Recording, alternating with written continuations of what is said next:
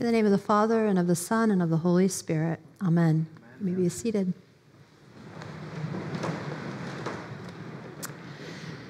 So you have probably somewhere along the way heard the phrase, context is everything. When I was a freshman in college, I took a sociology class, and he gave us that phrase, context is everything. It was a summer course, so he talked about how all of us were going to the beach that summer. We would all be wearing our swimsuits in public, and nobody would think anything of it. And at the end of that lecture, he said, "Now, I suggest that tomorrow you wear your swimsuit to work." That was our reaction. We knew immediately it was a ridiculous suggestion because the context was different.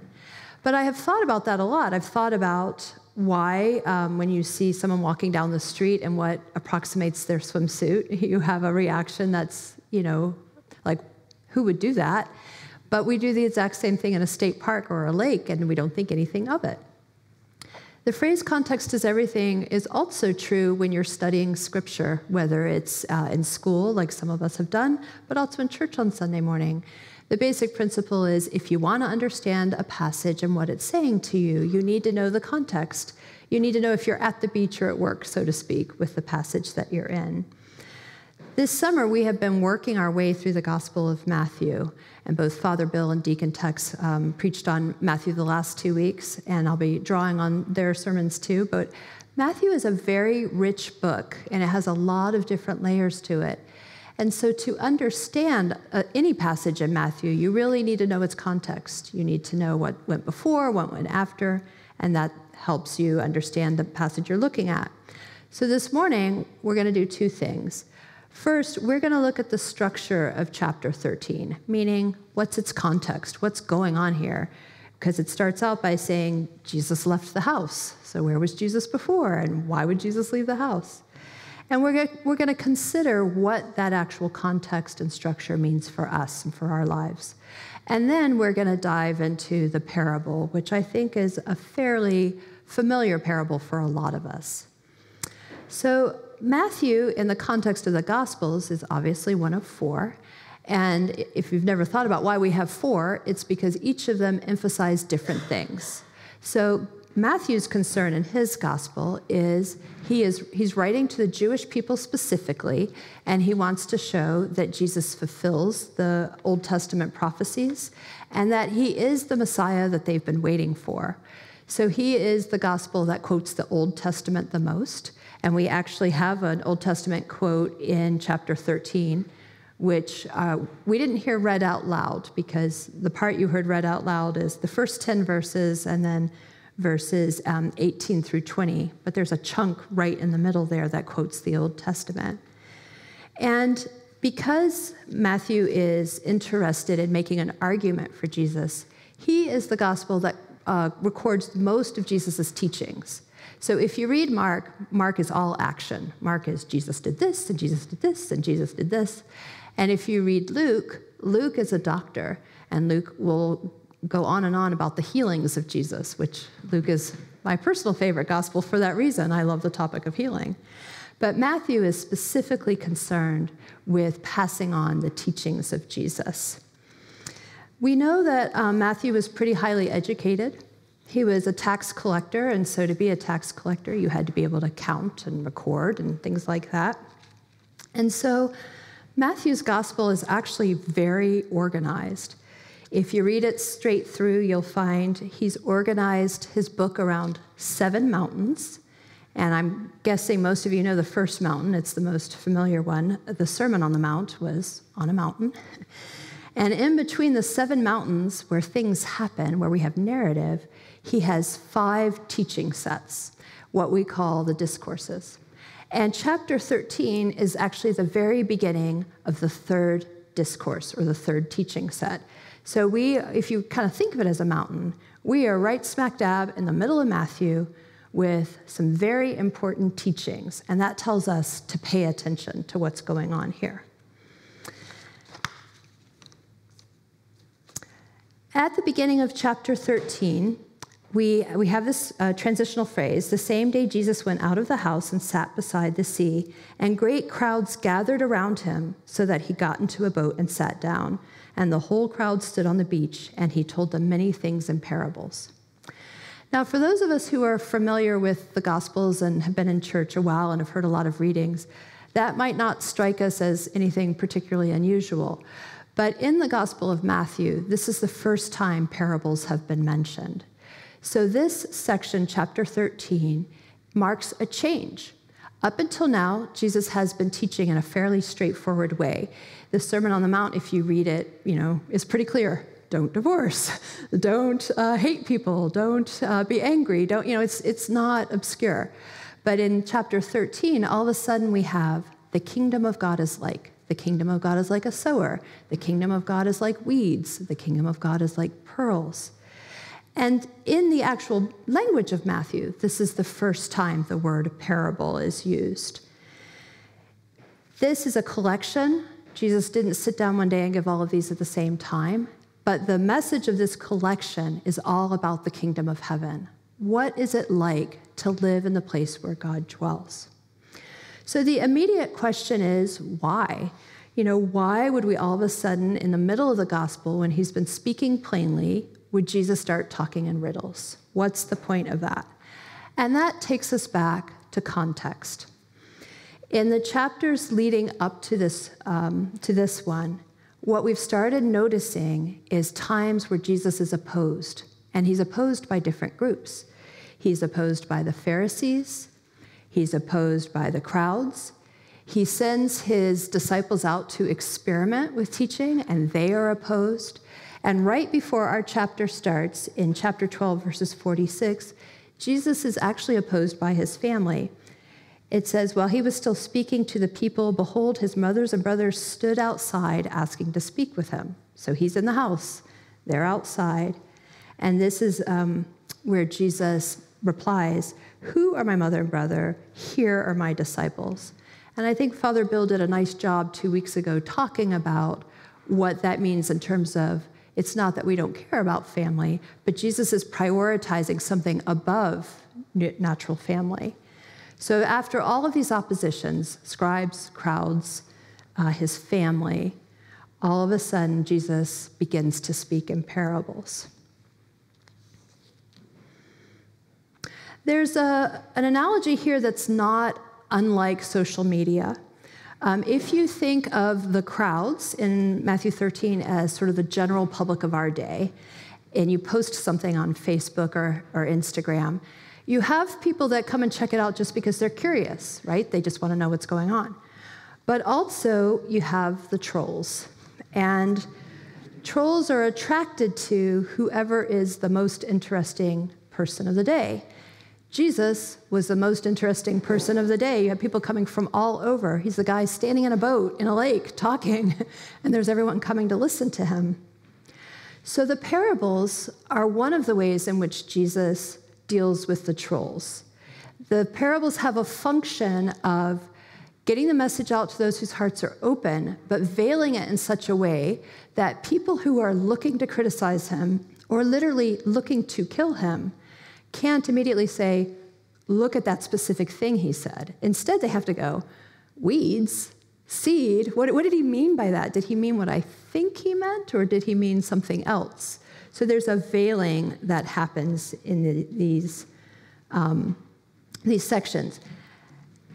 One of the other transitions we see in chapter 13 is Jesus begins to separate out what he does for his followers that's different from what he does to just the curiosity onlookers. So in the part that we didn't read out loud, that middle section between verse 10 and 18, the disciples come to Jesus and they ask, why are you suddenly speaking in parables? And Jesus gives them an answer. He says, to you, my disciples, it has been given to know the secrets of the kingdom. But to them, meaning the crowds, it has not been given. And this is the first time in this gospel we see a distinction between Jesus' willingness to be very plain with the people who've already made a commitment to him, but more veiled about people who might have other agendas. And that is why he then goes on in the part we did here, starting in verse 18, where he's like, here's what that story about the sower meant. So this is our first point for us today. There is a distinction in following Jesus between being a hearer and being a follower. A lot of people hear. The commitment to follow is a different thing. Many followed. Huge crowds followed. The scribes and Pharisees followed. People from foreign countries followed. But that's different from actually trying to live out the gospel. And Jesus, in the parable of the sower, is going to flesh that out and really ask the implied question, which are you? Where are you? And I would suggest that for each of us, this is perhaps the most important question of our life. Are we hearers or are we followers? You can be a hearer and not actually have faith in the Lord. A follower is someone who's taken that hearing and made a commitment in response to it. So with that question in our hearts, are you a hearer or a follower? Let's look at the parable itself. Now, the nice thing about this parable, unlike some of the others, is we don't actually have to guess about what it means. A lot of times I read the parables and I go, I don't quite. I could give 4 different interpretations. The one about the virgins and the lambs, I'm still not sure about that one. But this one, we have it all laid out. And if you'll see, it's because they went back into the house and he spoke to his disciples privately. So in this parable of the sower, the seed is the word of God. It is something living and active that gives life. And if you think for a minute, what is the message of this seed that the sower is scattering everywhere, that some people get a great return on and some people don't? I would suggest to you for today, in this context, that the seed is Isaiah 55. Come, everyone who thirsts, come to the waters, you who have no money. Come, buy and eat. Come, buy wine and milk without money and without price. Why do you spend your money on that which is not bread, and your labor for that which does not satisfy? Listen diligently to me and eat what is good. Delight yourself in rich food. Hear that your soul may live, and I will make an everlasting covenant with you. The Gospel of Matthew is in continuity with the great promises of the Old Testament. And the passage of Scripture that is quoted in 13 that we didn't hear is actually from Isaiah, talking about this invitation in the form of a seed to come to the Lord, to come to his Messiah. And at least in this context, the fact that some people will say yes to that and some people will say no to that. So this seed of come, you are welcome, is going out everywhere. And as we know, we've got 4 different kinds of soil. Some of the soil receives it, takes it in. Some of the soil doesn't even do that. Sometimes it sits on the surface and goes away immediately. Some it gets a little bit in there and then withers. Some of it goes deep and you have different harvests. And Jesus is saying that always, in response to his message, there are a variety of responses. Now, this is important in the life of the disciples, because if you look at in the earlier parts, they had all these early victories. They were seeing people healed. They were seeing miracles. It was exciting. I've never seen anybody raised from the dead. That'd be exciting. And all of a sudden, there starts to be this other voice against that, saying, that's demonic, or that's not real, or, this guy isn't good. And if you're following Jesus and you're now being sent out to do the same things he did, and you're getting this variety of responses back, you need to have a sense of, am I doing something wrong? Is this normal? If this is a good thing, why doesn't everybody see and acknowledge that? So Jesus has a dual purpose. For the crowds, he's saying, the word goes forth. There are different responses. Some of you will receive it, some of you won't. And to his disciple, he's saying, it will be the case until the end of time, although we don't know that in this passage, but we know it in others, until Jesus comes back. The word will go forth, and some will say yes, and some will say no, And some will say, I need to hear more about this matter. That's from Acts 17, if you're wondering where that phrase comes from. So the first three soils, we might say, are hearers. They receive it, they maybe take it in, nothing really happens with it. The fourth soil are the followers, where the seed sinks in and changes something. And it doesn't change the same thing for everybody. Sometimes there's a 30% harvest, a 60%, 100%. I wouldn't get hung up on the numbers. The important part is verse 23. The one who hears the word and understands it, takes it in, bears fruit and yields something good out of it. So we're back to that question of, are we hearers and followers? And there are two other things I want us to take from the parable today. The first is that as followers of Christ, we follow Jesus' example. Jesus, in this parable, is to sow. We are to sow. We are to pass out the word of life every opportunity we get. Sometimes those are big opportunities. Sometimes they're very small. Sometimes you get to sit down and explain the whole gospel to someone. Sometimes it's just a moment or a phrase, but all of that is taking the good word and the invitation of, come to me, all ye who labor and are heavily laden, and I will give you rest, and share that as much as we can. Last week, Deacon Tex talked about us being yoked with Christ, and that the goal of our lives is becoming like Christ. And this is one way in which we are like Christ, is in sowing the seed. Michael Niebauer, who is, he's an Anglican priest, I know, but he's also a missionary. And he said, bearing witness to Christ is not separate or an additional activity for the Christian, but it is intrinsically part of our existence. Those of us who are followers of Christ, it is in our nature to share the word wherever we can. Jesus sows, we sow. And here's a point that I think is interesting to observe. We don't check out the soil first. We don't wait until we're sure that the soil is good.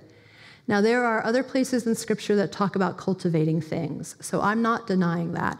But this passage today starts with, you just throw it out there, and it's up to the soil and God to figure out what's going to grow. And Paul says something similar where he says, I planted the seed, Apollos watered it, but God makes it grow.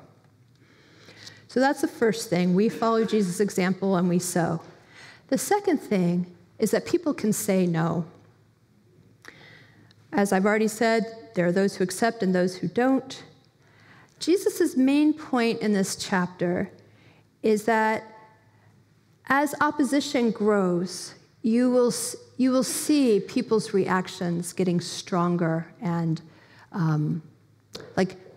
once you realize there's power in that word, you can't stay neutral about it. You have to have some sort of reaction to it.